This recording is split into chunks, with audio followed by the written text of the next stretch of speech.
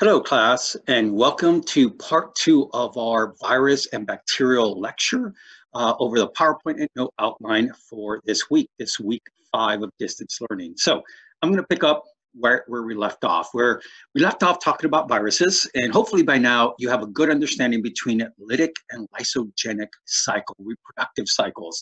Once again, the lytic cycle causing the cell to die pretty much right away within hours. Where lysogenic, it kind of hides itself in there inside the host chromosome for a while, possibly for a long time, but then it could possibly actually go into the lytic cycle. So make sure you go back and review. But guys, what I want to do is start off this lecture by giving you a review questions. Let's see if you been doing your Khan Academy lessons, maybe knowing a little bit more than viruses just besides the reproductive actual cycles that we've talked about. So here's a good review question, a quiz-like question. So guys, looking at this question here, notice we have 3 pictures of 3 different viruses. So your first question, which of the following above is a bacterial phage? So I'll give you maybe a minute to think about it.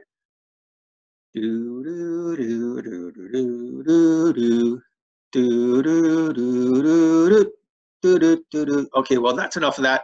Guys, hopefully you looked at these 3 pictures, and this one right here, number 3, is the bacterial phage.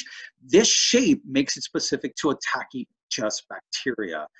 Question number 2, which above have glycoproteins? So these viruses up here, which of them are kind of possibly showing glycoprotein? So you have to know what a glycoprotein is.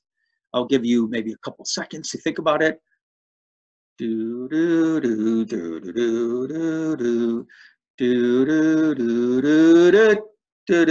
Okay, I think that's enough.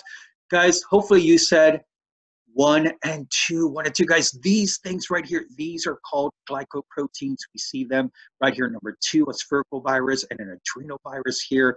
Glycoproteins are these receptors that we find in viruses that make them specific to maybe attacking a specific host cell. So once again, 2 and 1 right here, these would have glycoproteins. So hopefully go back, guys, do the Khan Academy lessons. They actually give you a little bit more information than I did on this PowerPoint about the structure of a virus. Very simple structure, but you should know those components.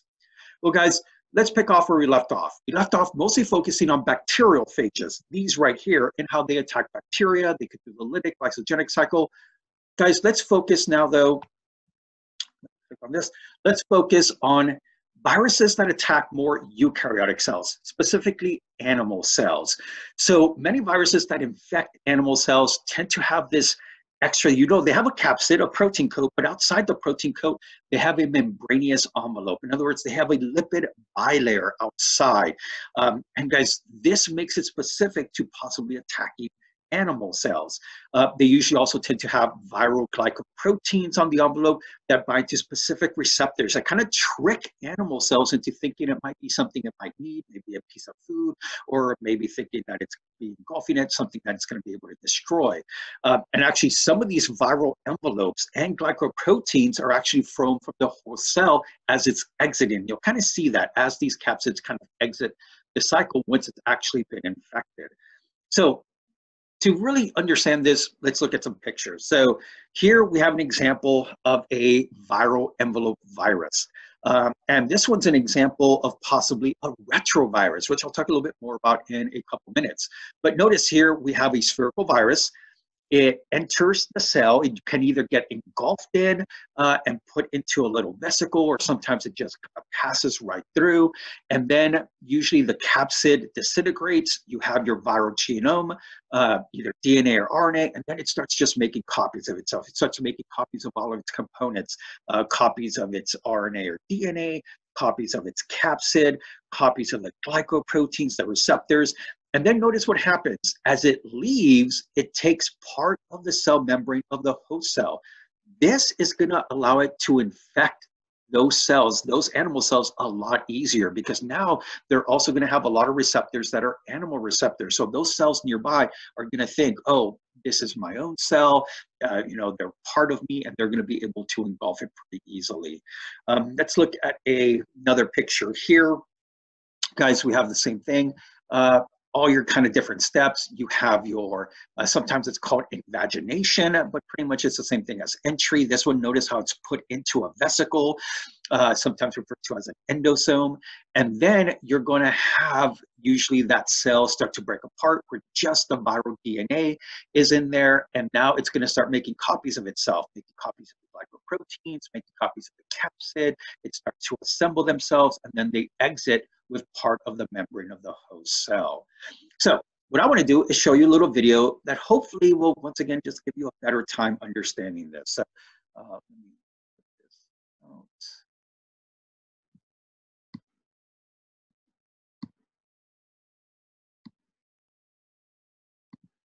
So this is going to look at the viral life cycle, but looking at those that attack mostly animal cells.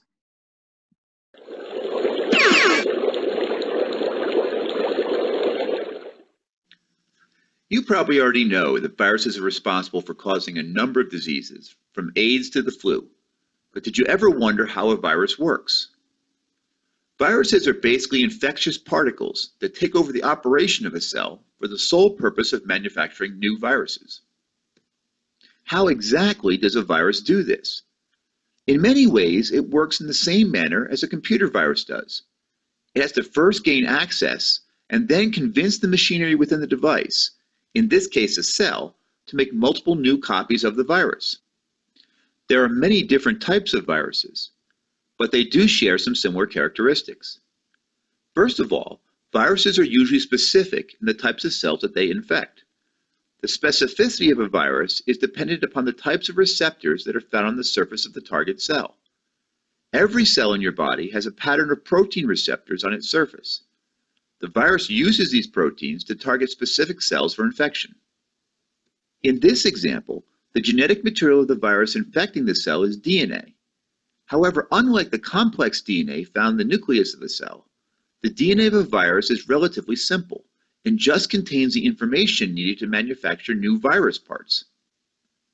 Once inside the cell, the instructions in the DNA are transcribed to RNA. The protein-building machinery of the host cell then translates these instructions in. Okay, just pausing here because once again, you see the first three steps, and let me move my little picture of myself. You have attachment, entry, you had replication. Once again, it starts making mRNA. Now it's going to start doing biosynthesis, making all of its components. Into the components of a new virus. These parts are then assembled into new viruses within the host cell. When ready, they emerge from the host cell, often killing it in the process. As they emerge, let me move my picture again. So notice as they emerge out, they're going to be taking the part of the plasma membrane of that host cell. And once again, this allows it to infect other cells a lot more easier. Oops. Some viruses retain parts of the host cell membrane, forming an envelope around the virus. This envelope gives some protection to the virus from the immune system of the host organism. Each new virus is now capable of infecting another host cell and repeating the process of virus replication. By understanding how the life cycle of a virus works, scientists have been able to develop antiviral drugs that target specific points in the. Oh, to keep on moving it right to where I am, let me move that over here. Virus life cycle, and thus prevent the virus from replicating. Okay, so that was our first video. Once again, that's showing an animal virus that's a DNA made animal virus. But something I want to talk about, something that it's not specifically mentioned in the PowerPoint, but it's something you definitely need to know about, is retroviruses. And guys, when it comes to retroviruses, what you need to know, and this is in your chapter 19 reading, is that retroviruses are those viruses that instead of DNA, they actually have a piece of RNA, and they also have an enzyme. They have one enzyme there called a reverse transcriptase. So remember that, reverse transcriptase. They have that one enzyme in there, and they have a strand of RNA, a single strand of RNA. So what happens when they get engulfed, the capsid gets disintegrated, you have a piece of RNA, a strand of RNA that's single-stranded, what happens, that reverse transcriptase will bind to the RNA. And guys, it's a retrovirus. Retro means backwards, so it's going to work backwards. It's actually going to make DNA from the single-stranded RNA. Reverse transcriptase is an enzyme that will bind to it, make actual DNA, 2 strands of DNA from that RNA, and it becomes a double-stranded RNA molecule. So that's kind of the one big difference between them. Our most common example of a retrovirus, our most popular retrovirus, is that of HIV. HIV is a retrovirus. So let me show you a picture of what that looks like. This is not in your notes. I just put this on there for this slide, but it's from Khan Academy. So if you go to Khan Academy and look at retroviruses, you'll find it. So here's our HIV virus up here. It has RNA, single-strand RNA, and it has an enzyme called reverse transcriptase. And once again, remember that enzyme, reverse transcriptase. It makes sense, reverse transcriptase. So it's going to kind of reverse and make DNA from RNA. So notice you have attachment, you have entry, the capsule disintegrates, and then right here, it makes a copy of DNA, double-stranded DNA from that messenger RNA. And for HIV, that DNA actually incorporates itself into the chromosome of an animal cell. So that's a chromosome, it puts it in there, and that's what we call a provirus. Remember, the difference between a provirus and a prophage is proviruses is that viral DNA that integrates into an animal cell, a eukaryotic cell. If this was a bacteria, then we would call this a prophage. But nope, this is an animal cell, so we call this a provirus.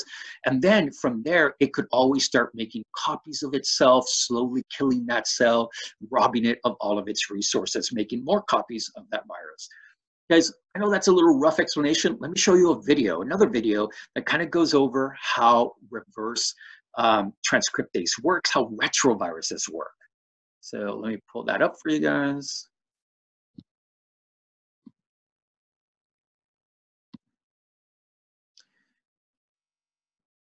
Okay, so guys, this is a really cool, it's short, it's not very long, but it kind of gives you a good visual feel for what a retrovirus is. Retroviruses are enveloped viruses. The virion carries 2 copies of single-stranded RNA plus the enzyme reverse transcriptase. When the virus enters the cell, the single-stranded RNA and reverse transcriptase are released inside the cell. The single-stranded RNA is converted to double-stranded DNA by the enzyme reverse transcriptase. The double-stranded DNA is integrated into the host cell's chromosome as a provirus. Some cells carry the provirus in the latent state and no virions are produced, whereas other infected cells continuously synthesize new virions. The viral DNA is transcribed to produce one long polygenic messenger RNA. The messenger RNA is translated onto a long polyprotein, which is then cleaved by a viral-encoded protease to yield the individual proteins that make up the virion.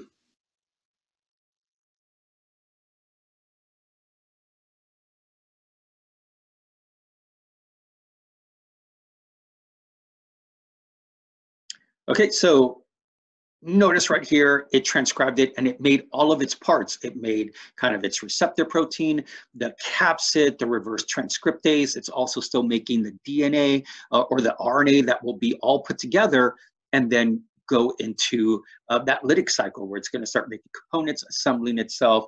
So guys, hopefully this was pretty easy to understand. The main thing to remember about retroviruses is that it's RNA. It's not DNA that's inside the virus, it's RNA, and it has an enzyme. Remember the name of the enzyme, reverse transcriptase, and that allows it to make DNA from the RNA that it's injecting. So that's kind of the key component there to remember. So hopefully that helps you with your understanding of retroviruses, very basic knowledge that we need to understand. So guys, now we're switching. Okay, that was all about viruses. Let's talk about bacteria. And we just need some basic information about bacteria. First of all, its structure, which we've actually talked a little bit about when we covered cells. Now, bacteria, once again, these are prokaryotic cells. They don't have a nucleus, no nucleus. Here's a picture with the basic structure of a bacterial cell. It has DNA, usually, once again, just one circular piece of DNA, and then it has ribosomes. and that's pretty much it. That's it. Notice no other organelles in there. You don't see mitochondria. You don't see an ER or Golgi. You do see cytoplasm, the fluid that the DNA kind of just swims in, all the ribosomes in. You see a plasma membrane here in yellow. You see a cell wall here in red. And then some bacteria have this extra outer covering called a capsule that's outside their cell wall. And then they usually tend to have a flagella. They tend to have, not all bacteria, but some will have a flagella, this long whip-like structure that helps them move in their environment. Then they have these other hair-like structures. These are not flagella. These are called pili or a pilus. They're used for bacterial sex, which we're going to talk about. And not all bacteria might have pili. So let's look at a little bit of information about bacteria structure. Now, when it comes to bacteria, remember there's two kingdoms of bacteria. There's kingdom bacteria, or sometimes called eubacteria, and kingdom archaea. The difference between these two kingdoms depends if they end up being what we call gram-positive bacteria or gram-negative bacteria. Now, gram-positive bacteria, this makes up all those bacteria that are in kingdom eubacteria. This is most typical bacteria, like the E. coli that we have in our gut, the E. coli that we find all around our home, all over, pretty much all over. The most typical bacteria are gram-positive. And guys, this is what their structure looks like. They have a plasma membrane, and then they have a cell wall that's a peptidoglycan layer. And notice it's pretty thick. So the reason we call them gram-positive is that we use this dye called crystal violet to kind of dye it, and it's going to stain it, and it's going to stain kind of a dark purplish kind of stain. And you kind of see it right here. And it's because of this peptidoglycan layer, because it's so thick, it absorbs that crystal violet. Now, notice, though, those that stain gram-negative, they have a plasma membrane, just like this one. They have a peptidoglycan layer, but notice that difference. It's really thin compared to this one here. And then they have an extra kind of outer covering. And that extra outer covering is usually called a lipopolysaccharide. It's kind of like this extra sugary fatty material outside. And that's what our kingdom archaea is made up of. And usually, once again, these bacteria that live in this archaea kingdom, that are part of this archaea kingdom, are bacteria that live in extreme environments, like really hot environments, very acidic environments, very acidic, once again, already said acidic, but very salty environments as well. And this extra outer covering kind of helps them survive in those environments. So that's something to definitely know, is between bacteria, you could either have gram-positive, which is your bacteria kingdom, or gram-negative, which is your archaea. And the difference is really this outer covering outside the peptidoglycan layer called a lipopolysaccharide. That's kind of the big difference. Kind of remember that. Now, here's a cool picture of the flagella. And I just want to show this because when it comes to this flagella and the structure, the motor protein that kind of makes it work, because the way a flagella works, it turns like a corkscrew. And guys, this is an electron picture, an electron microscope picture of it. And notice how it looks very mechanical-like in structure. And this is something they've been studying because actually it kind of works the same way that our motors kind of work when it comes to like our vehicles and boats. So here you kind of see that structure. Notice this would be looking like possibly, this would probably definitely be a gram-negative bacteria, because notice we have a peptidoglycan and then we have that extra outer covering of the cell wall.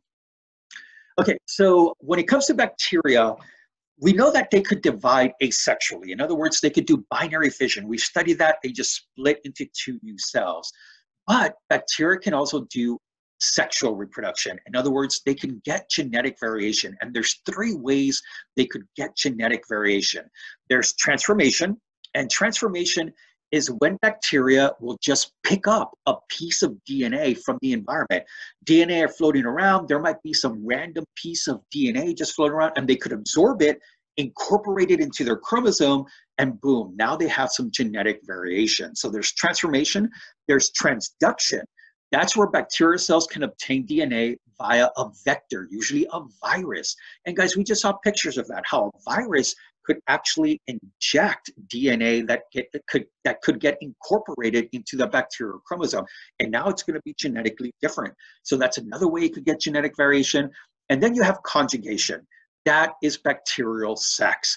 Now, for this to occur, one of the bacteria has to have a pili, or a pilus, I'm sorry, pili is the plural form. And usually for them to have a pilus or pili to form, they have to have this extra piece of DNA, usually found in a plasmid form, but not necessarily, called an F factor, where the F stands for fertility. So this is known as a fertility factor. You need that factor in order to form a pilus, in order to form these pili that you could use for conjugation. So let's look at some pictures of these. So here is transformation. So notice we have our bacterial cell. Notice we have our different genes here. You have A, B, C, D, E. We have our circular chromosome. Here's some random pieces of DNA just floating around in the environment. And bacteria can just take it up. They could absorb this DNA. And notice we have genes A and B, but they're uppercase. So maybe they're a dominant gene or something. And now they could be incorporated into that chromosome. Possibly some of it gets degraded. But now you see some recombinant, or we see some DNA that is genetically different from the actual parent that before it picked it up. So this could definitely lead to genetic variation. So once again, this is transformation. Here's transduction. Once again, this is where a virus, inserts its DNA into a bacterial cell, and then it could incorporate it into another bacteria, and usually in that lysogenic state, and now it's going to be genetically varied. So transduction, it's going to use a virus to get that genetic variation. And then here you have conjugation. This is bacterial sex, where once again, one of them has to be able to form a sex pilus or pili, and it could only do that if it has this right here. This would be the F factor, the fertility factor right here, that allows it, I'm sorry, my bad. This right here is the fertility factor. This right here allows it to make that pilus. Notice it connects to the other cell. It could make a copy of the fertility factor, pass it over, and boom, now it's going to have some genetic variation. And now it's actually turned this one into a fertility. It's turned it into one that can now form a pilus itself. So let's look at that. Let's look at conjugation a little bit closer. Actually, here's another picture. This is actually a real picture using an electron microscope. And notice there, the sex pilus or pili definitely has a range for it to connect to another cell, send copies of DNA over. Okay, so looking at this F factor, that fertility factor can be a plasmid. So cells containing an F plasmid kind of function as a DNA donor, because they're the ones that can form a pilus. So they're going to form a pilus connected to another cell and then make a copy of that fertility factor, some genes, and then transfer those genes over, giving genetic variation to that other cell. Or that F factor, that fertility factor, can be built into the chromosome. It doesn't have to be separate in a plasmid. Now, if it's built into the chromosome, we call it an HFR, or high frequency fertility factor. The recipient becomes the recombinant bacteria with DNA from two different cells. So let's look at a picture of this. So notice first up here, we have an F plus cell. F plus means that they have the fertility factor. They're able to form a sex pilus. Here we have an F minus cell. This means they don't have a fertility factor. Notice how they don't have that extra piece of DNA, no plasmid, no fertility factor. This one will form the sex pilus connected to this cell. Notice how it makes a copy of the fertility factor, sends it over, and now it changed this F minus cell into an F plus, because now it has that extra piece of DNA, so the recipient has become genetically varied. It has some new DNA. It could now form a sex pilus. Where this one here is showing an HFR. So notice here, right there in blue, that is our fertility factor. Notice it's not separate in a plasmid. It's actually built into the actual bacterial chromosome. Well, it can still make a sex pilus. Notice here we have an F minus cell where it doesn't have a fertility factor. It could send copies. It could make a copy of that chromosome, send it over. It could be incorporated into the cell. And now you have this F minus that's a recombinant kind of cell. It is genetically varied. Now, it might not necessarily get the fertility factor. Sometimes it might not send the entire fertility factor over, but it will send some DNA of this cell over. So now this has become pretty much a recombinant kind of bacteria. It could remain F minus. Sometimes it could become F plus, depending if it gets that entire fertility factor. So hopefully that wasn't all too confusing. Hopefully you're understanding this. Now, last thing I want to mention, there's other types of plasmids. So that was an F plasmid. It could be an F plasmid. It could be also incorporated into the DNA. But you also have something called R plasmids. The R stands for resistance plasmids, antibiotic resistance plasmids. They carry genes for antibiotic resistance. In other words, remember, antibiotics are these medicines we could use to kill bacteria. But if bacteria have these R plasmids, they could become, they have resistance. They have the genes that make the resistance towards these antibiotics. So antibiotics kill sensitive bacteria, but not bacteria with specific R plasmids. Through natural selection, the fraction of bacteria with genes for resistance increases in a population exposed to antibiotics. And we kind of see that. Notice that, one of our most popular antibiotics is penicillin, but nowadays penicillin doesn't work on very many bacteria because most bacteria already out there are resistant to penicillin. So antibiotic resistant strains of bacteria are becoming more and more common. That's why we have to be careful in how we use our antibiotics. So that's pretty much the end of our part 2 of our lecture for bacteria and viruses. Guys, I can't stress enough, do the Khan Academy lessons. I actually added a new video for you guys to check out on the lytic and lysogenic cycles on there. Guys, go back if you want, chapter 19, read a little bit more about retroviruses. But guys, hopefully you've got a basic understanding. You're ready for the quizzes on Thursday. Once again, the quizzes is our mid-week knowledge check. And don't forget, our actual Edmodo quiz will be on Monday. So, guys, if you have questions, you have concerns, send me Edmodo messages, send me an email, reach out on Instagram. Make sure that you just reach out, make sure you get that knowledge and be ready for the quizzes.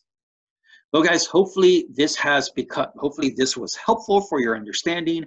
And guys, last thing, once again, just reach out if you need any help with your distance learning.